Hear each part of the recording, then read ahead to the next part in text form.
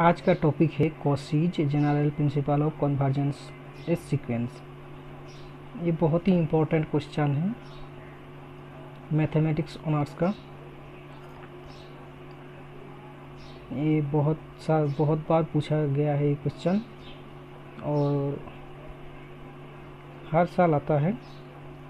इसका स्टेटमेंट क्या है? The necessary and sufficient condition for the convergence of the sequence A N is that corresponding to an arbitrary positive number epsilon, however small, there exists a positive integer nu such that mod of a n plus p minus a n less than epsilon for all values of n greater than or equals to nu and for all positive integral values of p। ये statement है। Statement 2 number का आता है। आप इसका proof देखते हैं। चलिए इसका प्रूफ पहले नेसेसरी देखते हैं।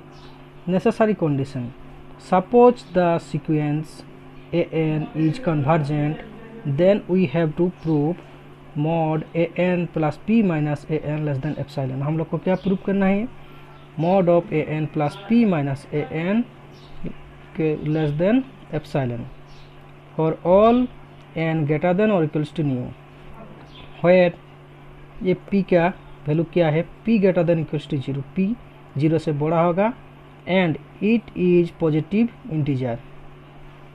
Since A N is convergent, अगर ए एन कन्वर्जेंट है, late in it be converge to the limit l, therefore a given epsilon greater than 0 however small there exists a positive integer nu such that mod of n minus l less than epsilon by 2 for all n greater than or equals to nu। a एक number equation. also since p greater than 0 is an integer, therefore mod of a n plus p minus l less than epsilon by 2 for all n greater than or equals to nu। ये 2 number equation. now we have mod A N plus P minus A N equals to mod. देखिए ये जो equation है इसको कैसे हम लोग कैल्स करें? Mod of N plus P minus L minus A N. देखिए ये दोनों एल अगर कट जाएगा तो ये बराबर हो जाएगा। तो इक्वेशन था, तो अब ये क्या हो गया? ग्रेटर देन हो गया। ग्रेटर देन और इक्वल्स टू, ये अब दोनों दो भाग में बांट गया।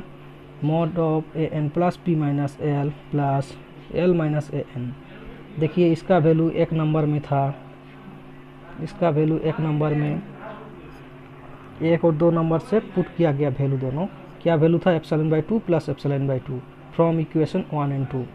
दस mod of A N plus P minus A N less than और equals to epsilon for all N greater than और equals to new. Necessary condition is prove. Necessary condition prove हो गया। अभी सफिशिएंट कंडीशन प्रूव करना है। Suppose mod of N plus P minus A N less than epsilon for all N greater than और equals to new and p is any positive integer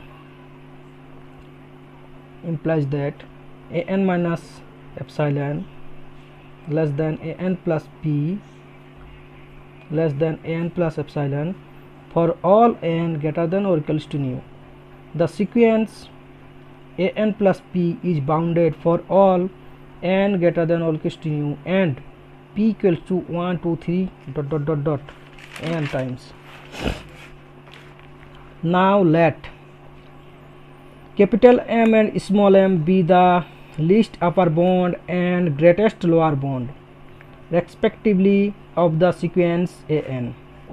Therefore by definition of least upper bound and greatest lower bound of a sequence an greater than m minus epsilon implies that m, अगर इसको calculate करें तो देखिए m less than an plus P an plus epsilon हो जाएगा।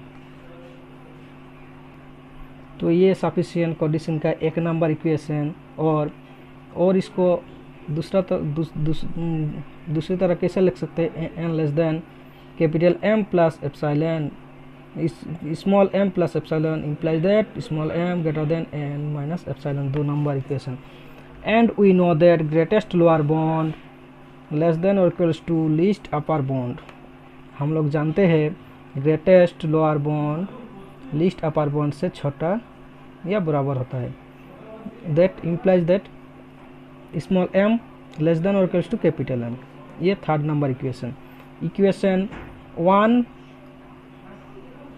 Minus 2, 1 से 2 अगर subtraction कर दे तो सब्सट्रैक्ट कर दे तो m minus m less than a n plus epsilon minus A N minus epsilon. तो देखिए m minus A N cancel हो गया, अभी बचा 2 epsilon. implies that m equals to m as epsilon is very small and therefore also 1 and 2 equation 1 and 2 m minus epsilon less than a n less than m plus epsilon, capital M minus epsilon less than a n less than m minus epsilon from equation 4 implies that mod of a n minus m less than or equals to epsilon for all n greater than or equals to nu.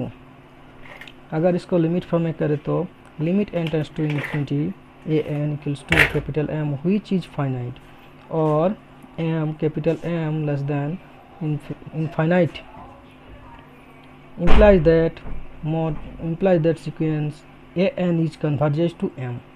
That's prove the sufficient condition.